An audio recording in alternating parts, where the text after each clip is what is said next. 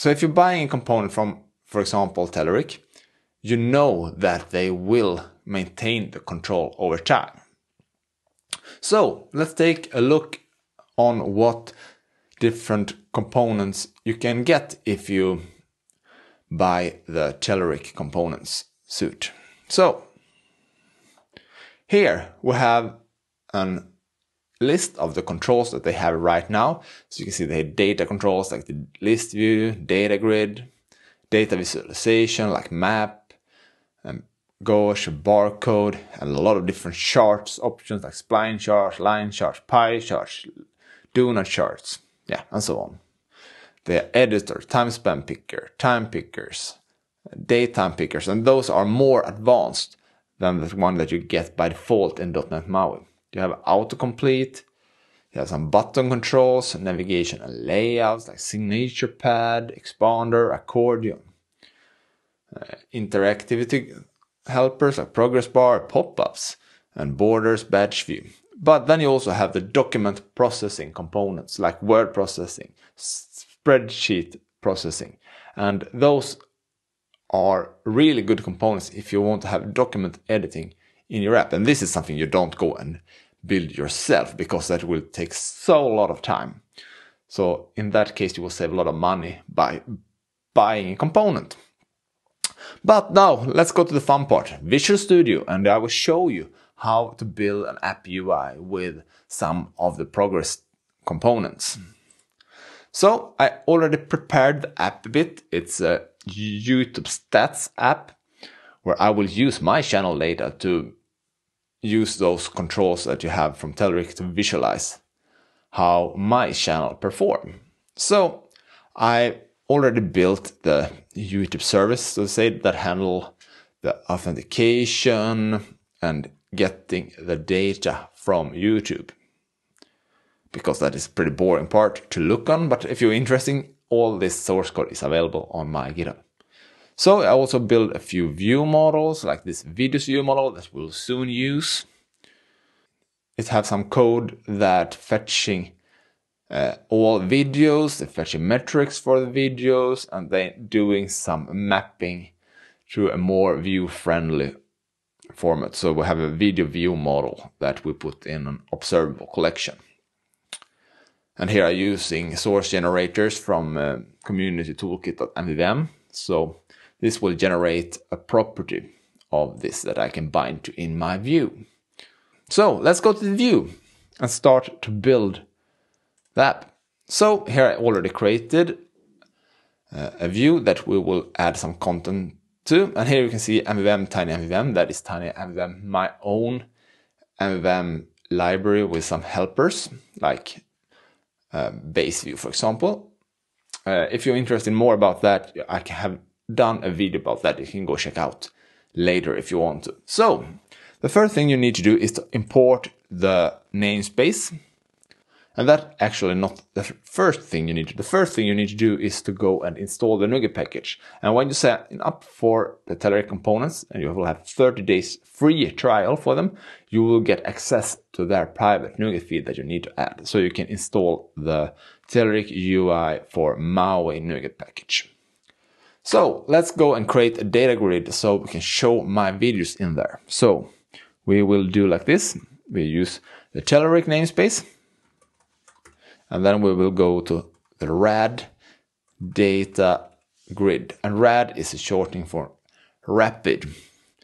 And all progress components are prefixed with that. And rapid means rapid development. I had to go and check that up because I didn't know why they have RAD in all of their components name. But now I know it's for rapid and rapid development. So now we can bind this to the items property that we have in the view model. Just like this. So Telerik rad data grid dot columns, and now we can start to add columns here. So let's go. And here we can start to define all the columns that we want to have in our data grid. So let's do that. Telerik. And then we can have a text column. As you can see here, we have Boolean column, combo box column, date column, numeric column, and template column, time column. So it depends on what type of data you have. But let's start with a DataGrid text column.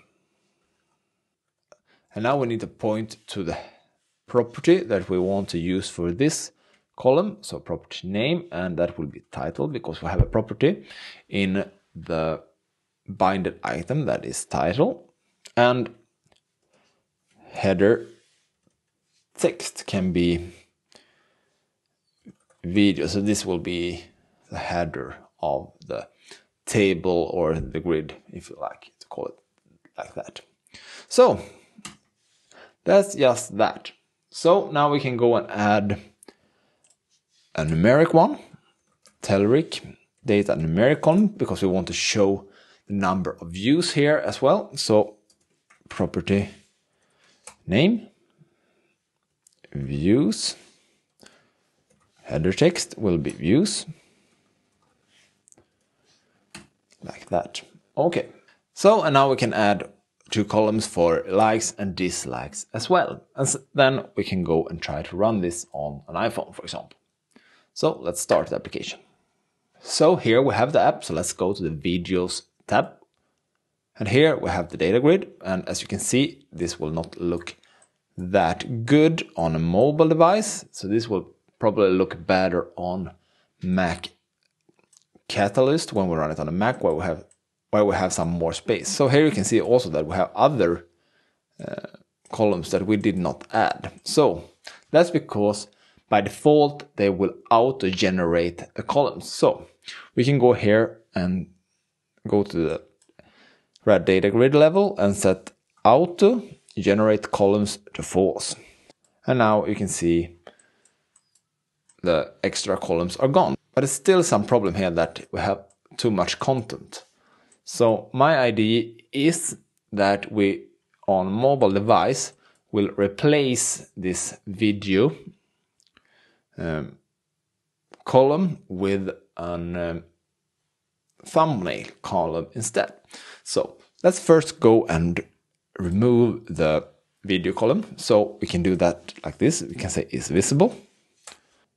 And then we say on idiom desktop true. And on tablet we also can show that. But on phone we set is visible to false. That makes this only show up on desktop and on tablets. So before we try to run the app again, we go here and we create a new column for the thumbnail. So we will do that like this. Telerik, not data grid template column, and that means that we can define a template, so we can put whatever content we want in here. But we will still define a header text. So instead of thumbnail, we can say video, because that is what it is. It's a video. So, and now we say Telerik colon data grid template column dot cell content template, and then we put a data template in there, as we do with everything in .NET MAUI where we have templates. Data template. And now we can have an image here. And let's say with a width of 60 and height 45 and aspect to aspect fit. And of course we also need a source. So we set a binding to thumbnail.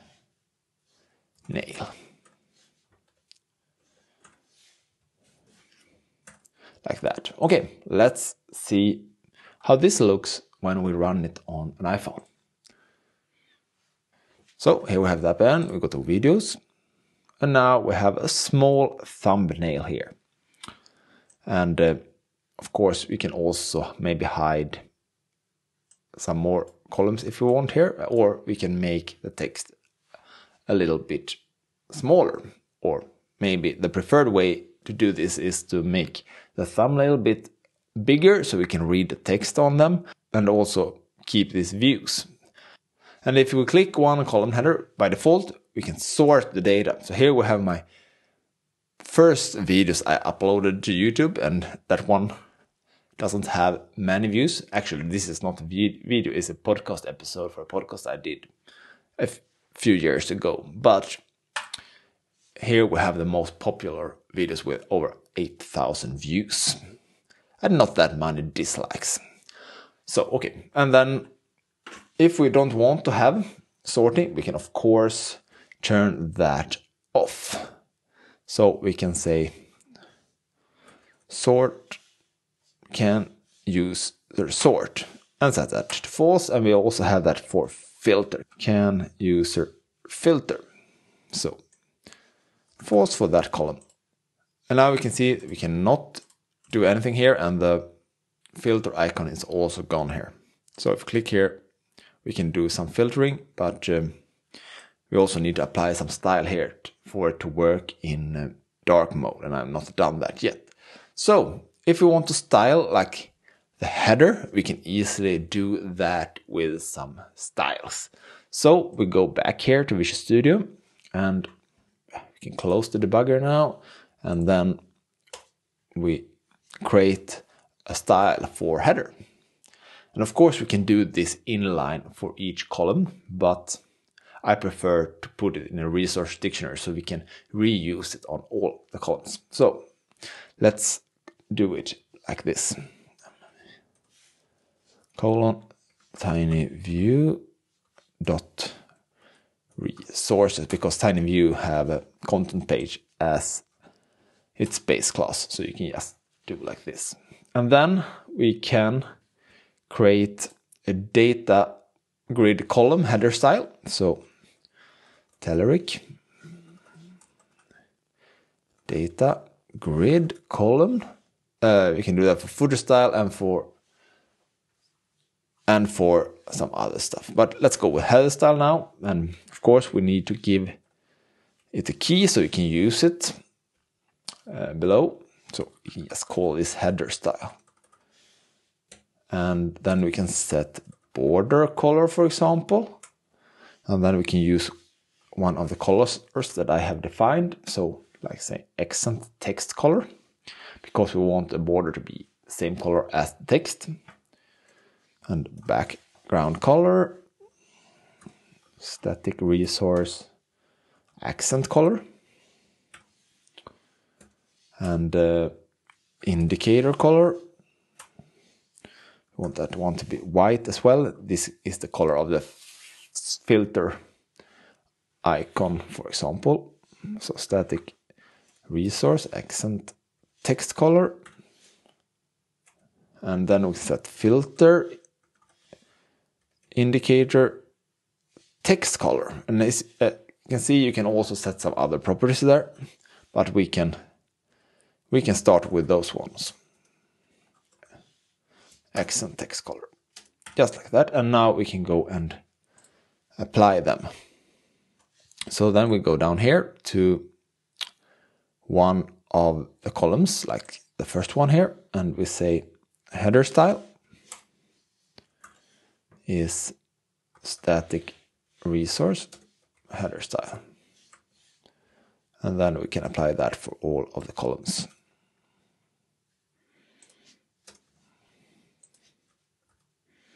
So, and now we can go and run the app again, and this time we can run it on a desktop platform like Mac OS. Here we have the app, and we have the DataGrid here. And now we can see we have this red header as we style it to, and we have videos, so maybe we should change one of those to title, because it is. And we can see that we have this video column that we said it should only be visible on desktop and tablet. So then we have it here, but we should probably rename it to title or something like that, or skip the text for the thumbnail column header. So if we want to style each cell, we can also do that. So let's go and style this text cell, because we want the text to be a bit smaller. So we do the same. We go up here to the resource dictionary and say Telerik, DataGrid text cell style. Assign a key to it, like text style, and then we can define font size, for example, and we can set that one to 12. And we go for that for now. Then we can go down here and say cell content style, static resource, text style. And we can have that one also for the other text columns, just like that. So, and now we can see that we have smaller text in the columns. So let's see if this also works on Android.